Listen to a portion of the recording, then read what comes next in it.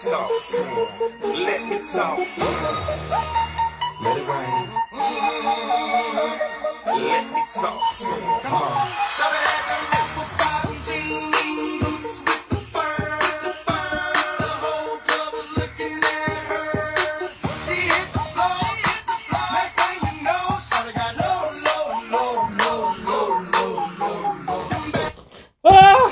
Oh my God. I got way too low on that. Guys, ladies and gentlemen, welcome back to Kuarantine with Kenny. It's me, it's your host from coast to coast to coast to coast, Mr. Kenny, Ms. Uri Foster. I'm so glad that you guys are here today. Happy Thursday. I hope everything's going well and everyone is hugs and kisses and they're finding one another and connecting maybe on the phone or maybe something else. I don't know. Anyway, I send you love. I say hello to you. I reach my heart out and I hand it through the phone to you. Welcome to Kuarantine with Kenny. We've got a great show for you today. We have got a guy, let me tell you about him right now because I'm super excited about it.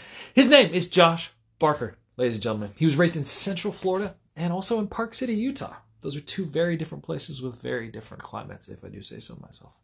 Can't wait to talk to him about that. So he's been a touring musician for about 10 years at this point. He was in Logan Mize's band, touring the world over, and then he has made the decision to step out and do his own artist thing. And his first single came out on July 3rd. It's called Be Right Over, and I think we might even get to hear that a little bit today. But I'm super excited. I think he's got some funny stories to share for us. I think that he has some, I think it's time. I think it's time for everybody to say hello to Mr. Josh BARKER! Hey.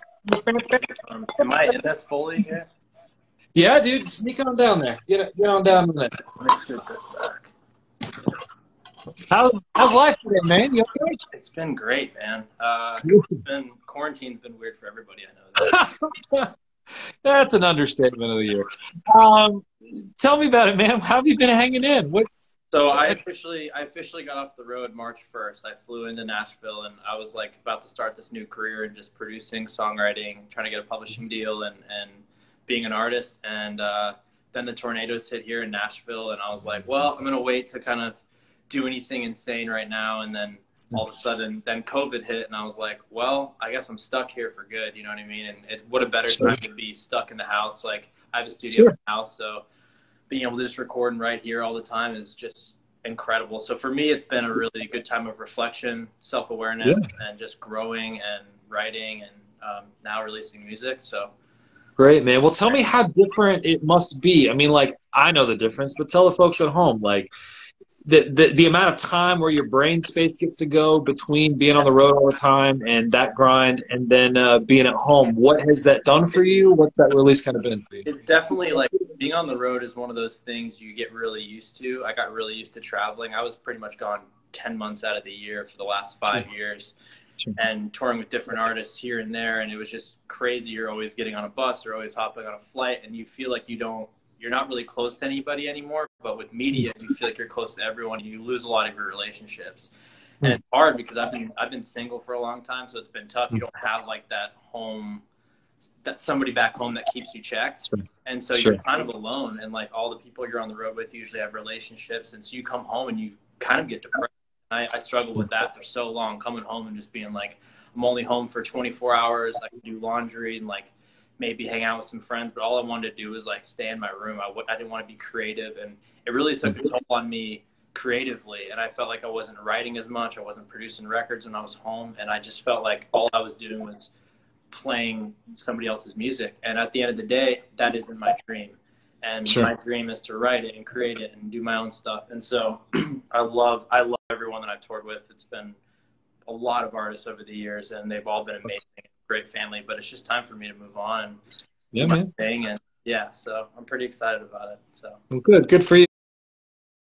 I'm glad that you found this time, fruitful in the studio and in the writing. Have you been writing over Zoom, or have you been writing by yourself? Like, what's the collaboration? I got really lucky. I have 2 roommates that live with me, and they both are amazing writers. One's like a PMG songwriter and has a record deal, and the other one's a great rock writer. And so we kind of all just quarantined ourselves here and started writing songs every day. And it was kind of wild, you know what I mean, to be able to pitch songs kind of out of quarantine and not be stuck on Zoom right. So I did one Zoom right, but we had 2 of us here in the studio and then 1 guy elsewhere.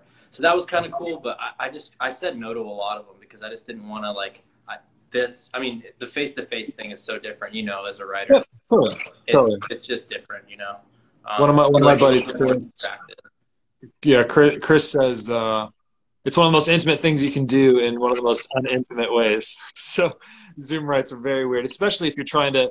I mean, a lot of the songwriting community, what folks at home may not realize is that there's a lot of like entropy. There's a lot of pinging of like you're in a room with a person and they like make mention of somebody else because you're vibing, because you're doing well, and so that sort of like new rights and new circles is sort of how this whole thing works, and that goes away at Zoom because there's no chance for a vibe. There's no chance to I feel like there's no character, so there's no like laughter. The laughter is like hard because you're interesting FaceTime, and I feel like for me, I get a lot of inspiration off of like the energy in a room, you know, and what people bring into it, how happy they are, how sad they are, like, you know, feeding off of that. And I usually come into a room with some ideas, but usually I like to feed off of the energy that's going on in that day. If we're all like in a sad mood and we're all going through stuff, let's write about it instead of like writing some idea that you had 3 months ago that you're feeling completely different now. I just feel like you have such a better way to write and portray your vision, and whoever you're writing with is the same if they're in the same spot, you know.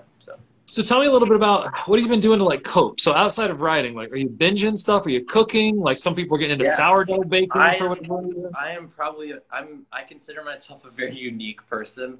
Okay. I went to a cabin all last week. I went fishing and kayaking, and just got in the woods for like a week.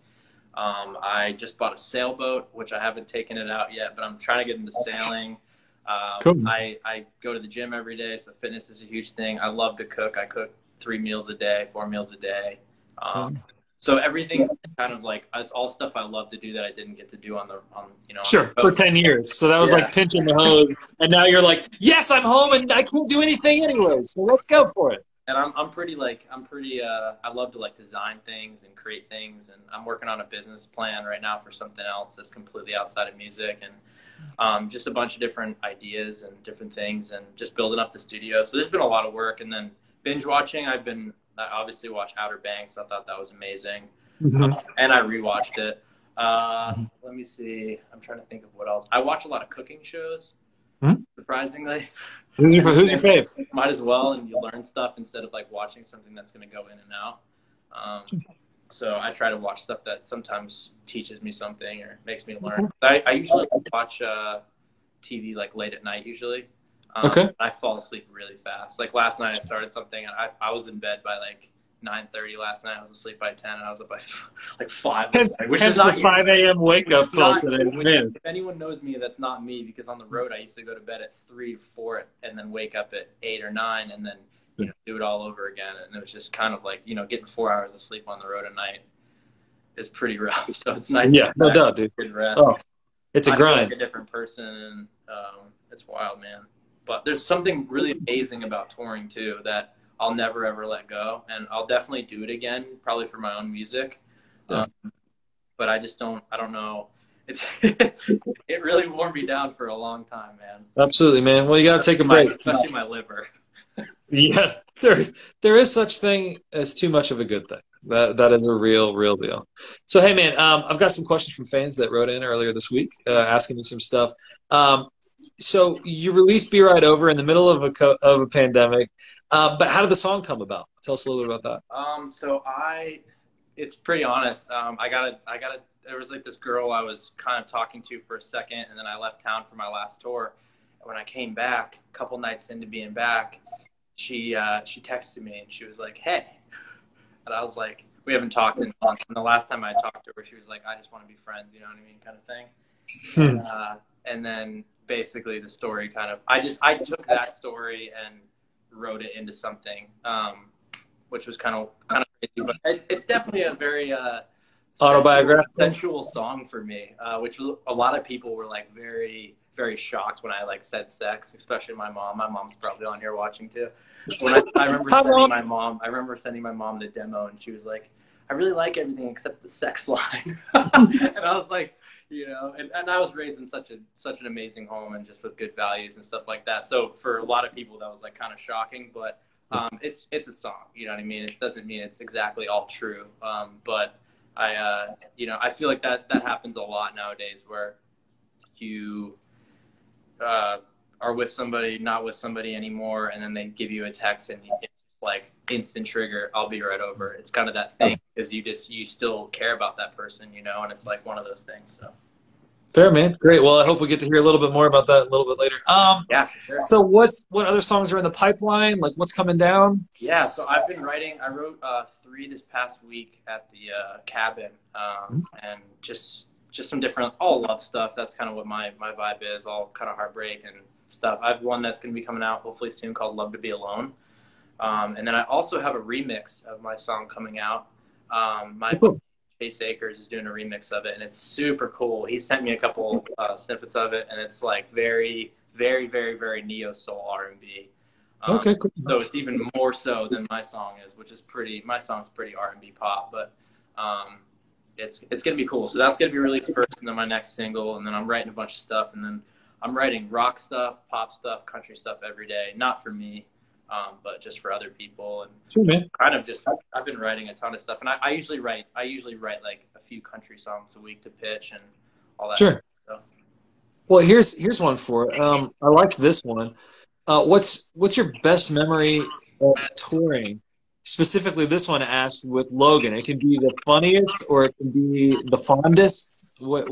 Okay. If one pokes out in your mind, what do you? Yeah. What comes to mind? So this will maybe some of the fans, since I guess a lot of this is based in Germany. It was actually, we went to Europe a few times, but last year we went to. We were in Germany for like 6 days, and we went to Bavaria, and that changed my life. Like, Bavaria was the coolest place, and we got to shoot a music video that day for Mercedes-Benz, and so we were like in this big semi-truck, and we just had such a good time. I remember waking up that morning, and we were all just in such good spirits, and waking up. I remember coming off the bus, and I was in a robe and UGG slippers, and I came up, and somebody took a photo of me, and I actually posted it. But that was just one of like the highlights of the day. And I remember we went to, like, the highlight was being in this castle. It was like from the 1400s, and we were shooting the music video there.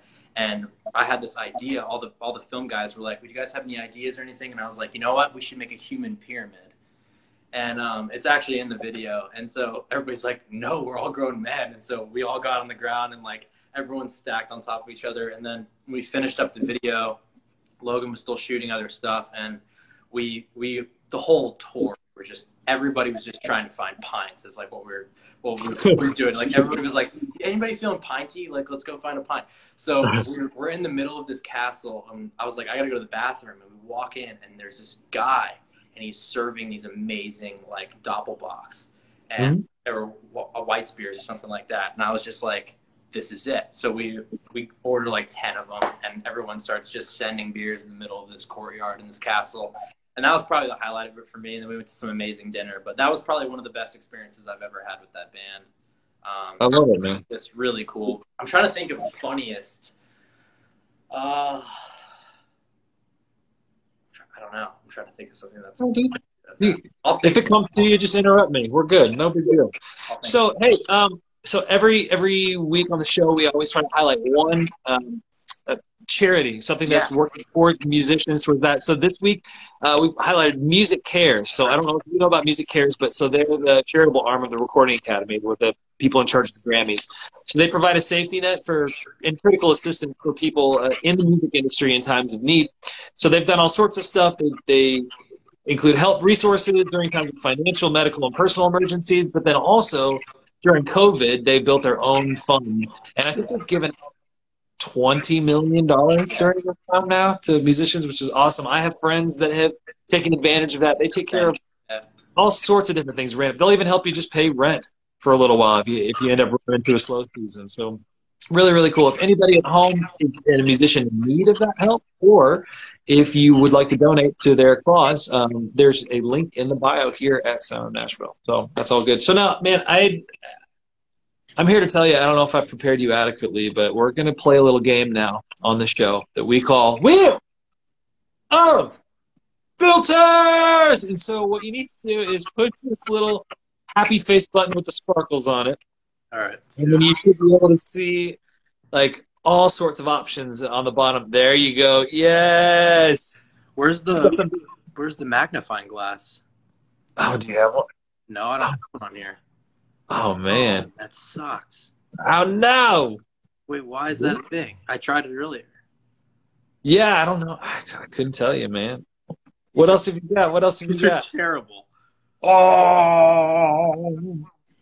Oh, sparkle eyes. Dude. Okay, this is it. This is perfect. So you're a cowboy. Let me find something that'll go against you. Hold on. I like that. Okay, I've already been an orange before.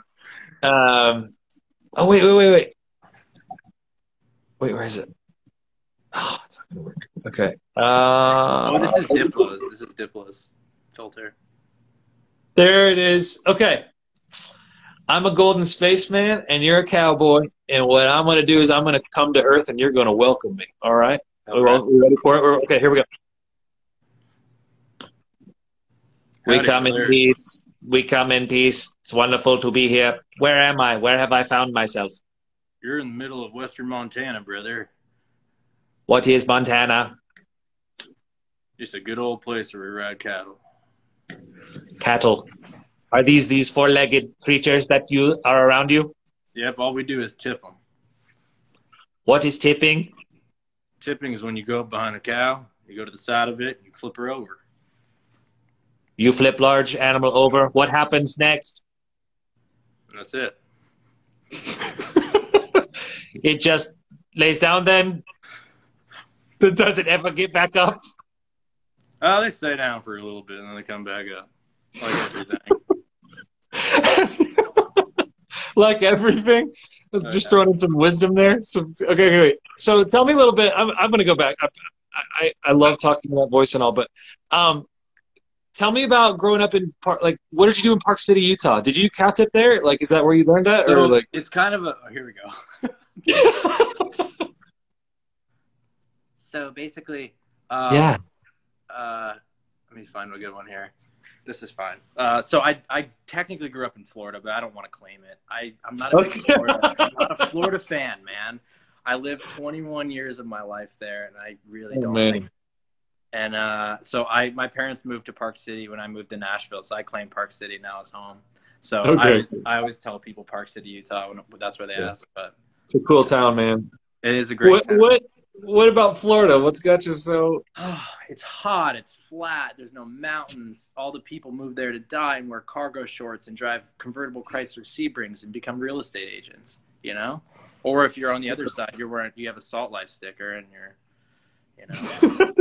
Salt Life. Trying to be somebody you're not. Or those like crazy cases down there, man. People are like always doing weird stuff. You know what I mean? Oh, dude, I remember the Florida Man thing. Yeah. Did you do that? That was amazing. Yeah, what was yours? Do you remember it? What did you say? I don't remember what mine was. I did look it up. I forgot. I think mine was like naked man brings a crocodile into a robbery situation. I don't remember what it was. It was such a mashup of Florida that I loved it. There's always so much alligator stuff down there too. It was pretty nuts. Dude, it is insane. So it's not a bad place though. I do like Florida and I do like a lot of the people there. I just will never live there again for sure. So Abby, I don't know if you see Abby here is asking, do you know Noah Schnacky? You guys run into each other in Florida? Yeah. Yeah, like on a gig, on a thing? Because I know he's a Florida boy too. I think I have on a gig or something, or in Nashville. But... Oh, good. So, dude, I think it's song time. Yeah. Do you want to? Will you share your single with us? Will you do that? Yeah. So I was gonna play it on guitar, but I think I'm just gonna play it on piano. Dude, take us where you want to go, man. Well, look at this crazy filter. I should probably take it off. I don't know. It's kind of cool. Is it cool? Yeah, it's giving me like a vintage vibe. Yeah, there we go. Hopefully this sounds good. Hopefully you're able to hear everything. Give it a shot, man. It's funny how roles reverse. You text me first. Not much to say. It's 2 a.m. but hey, I know you need some space. But yours and my place. We can work it out when the sun comes out. I just know that if I get there, I won't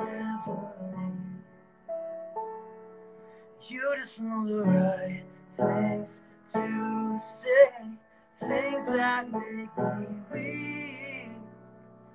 You tell me to come over, and you just want me closer, to be next to me, to have sex with me. I will never get closure if I keep on coming over. Stop testing me. I know what it does to me, but I'll be right over.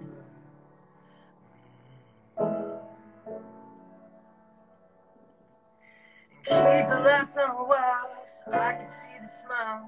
Let's take off the top shit. We'll stay warm body. Put a phone on silent. Turn off all the alarms. Said waking up with you again. Sunshine hanging over a grid. And I just know that if I get there, I won't ever leave. You just know the right things to say, things that make me bleed. You tell me to come over, and you just want me closer. Be next to me, to have sex with me. I wanna get closer. If I keep coming over, stop testing me. You're testing me, but I'll be right over.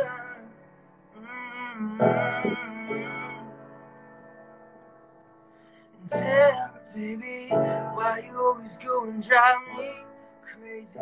Tell me what I wanna hear so you can make me fall for that same old shit. But I'll be right over. But I'll be right over.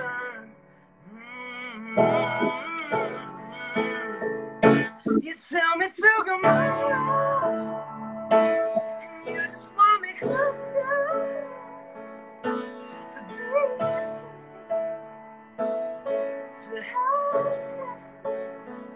I wanna get closer, and if I keep on coming over, stop testing me, you're testing me.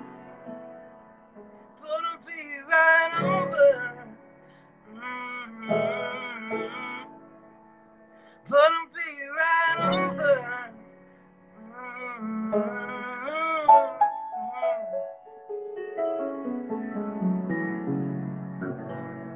Josh Barker, ladies and gentlemen, tickling those ivories.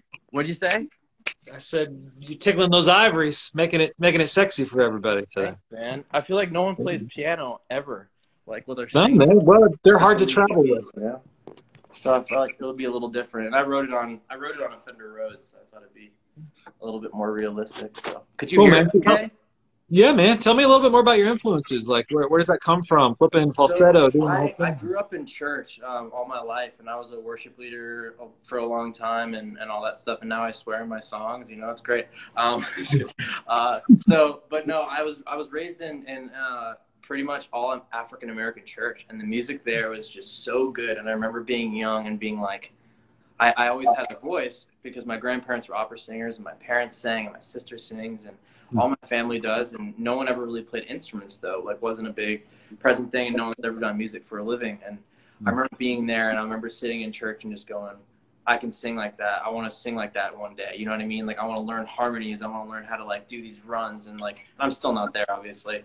But the music side of it inspired me so much with piano and guitar and bass and just groove and feel. And I think, you know, I've played so much country music. I've played a lot of pop music and rock over the years, but my personal favorite is just that R&B style mixed with pop stuff. Just the chord, like voicings of the major sevens and just all that stuff. It just sounds different to me in my ear, and I love that side of it. So. Yeah, man. Well, that's certainly not common, and certainly not in the country music vein. So I'm flipping up. Sorry to flip out on you there. I was gonna try something. See, I'm a old folk singer songwriter lyric guy, and the James Taylors of the world. But then also like, there was some fantastic. Did you ever get into Dashboard Confessional? Yeah, I actually have met Chris a bunch of times, and my bunch of my friends play for Dashboard. So Yeah, it's dude. a funny thing. Yeah. Like, but that's completely lyric driven. I mean, I know it's emo is where it lands, but dude knows how to spin a yarn. For sure. So anyway, I haven't played this tune, so I had to pull up the lyric for you. But I'm gonna give this one a try. I like that you're in the heartbreak love situation. I think this is kind of. I think this is kind of that. So let's just give it a try. It's new enough that I might have to look off the computer for part of it. But it's called Lonely Land.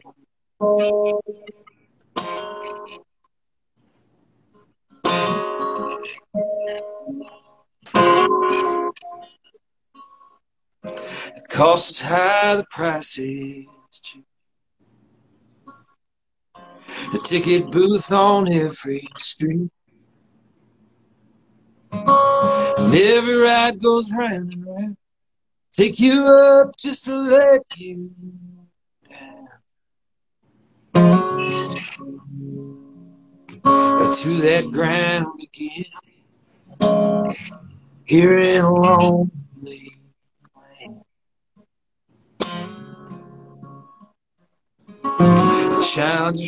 The lines are short, the days are long. It's even dark when the lights are on. There's a big tie for the main event. Run man show in a broke down tent. And it never ends. Here in a lonely land. So come on in, step right up, take that swing, press your luck, and bring everything you can stand. Toss the ball, take a prize, hold it up, realize there ain't no one around to give it to. You can't buy a friend. You're in a lonely land.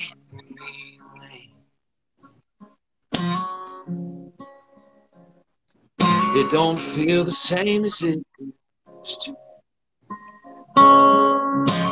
Candy ain't as sweet as you. I could have left, but now I'm stuck. Turnstiles out, a rusted shirt. Wrong side of the fence. Here in a lonely land. So come on in, step right up, take that swing, press your luck, bring everything you can stand. Toss the ball, take your prize, hold it up, realize there ain't no one around to give it to. I can't find your hand. Here in a lonely land. Yeah, I'm tall enough to fly, but still small enough to hide.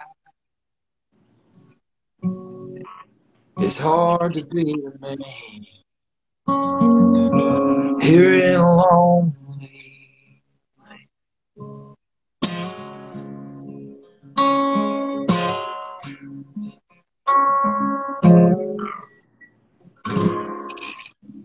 Nice. There it is. Great work. I love it, man. Your guitar is amazing too. Thanks, man. Lonely land. If you've been there, you know. Hugs and kisses. Well, man, thank you so much for joining me today. I really appreciate hearing from you, Kenny, at Sound in Nashville. But what we do when we end the show every single week is we ask a little something from you, and I hope you brought it. I hope you're coming in strong. Can you got a joke for us? You got a joke to end us here, John? Yeah, I can get one. Okay, do it. Okay, so if you go into a bathroom American and you walk out of a bathroom American, what does that make you when you're in the bathroom? I mean, it seems like European. European, yeah. Hey! Nice. Good one. That was a duet collaboration, ladies. A little dad joke. So great. Dude, Josh, thank you so much for coming in, man. Everybody make sure and follow. It's Josh Barker Music, correct? Yes, it is, yeah. At Josh Barker Music, you can see it right there. Make sure and follow him up. I'm Kenny Foster Music. It's so great. We're here every Thursday with new music for you and fantastic people like Josh. Thank you for your time, man, and we'll see you later. Thanks for tuning in. Bye, y'all. See ya. Cheers.